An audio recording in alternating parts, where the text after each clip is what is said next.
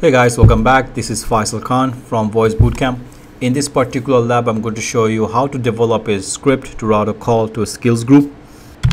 Now I'm going to modify this same lab. So what I'll do, I will delete the agent part and I will bring down what we call is select skills group. Now, before I go there, I must, in my configuration manager under Explorer, I must make sure my skills group already exists. So for India, I have a skills group called sales. For US, I also have a skills group called sales. The member of this skills group is Tim Cook for US. For India, the member Vijay is also part of the member. Now, when I create a skills group, so I can select. I must select the route to establish the target, and then I'm going to connect this particular relationship. Second one is going to be the US. It automatically. Oh, sorry.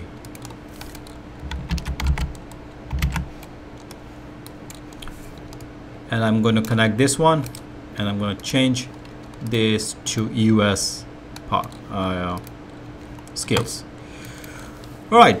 Again, go back to percentage location. I'm going to save 75 here, 25 there.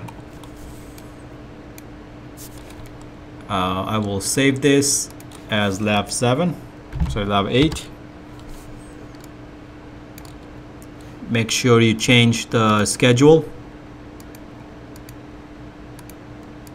from 7 to 8. Okay, testing time. Redial goes to India first call. Second call goes to India. Third call goes to Tim. So let me do monitor.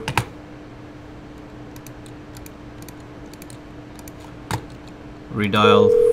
Fourth call goes to India. Fifth call goes to India. Sixth call goes to India. Seventh call goes to US.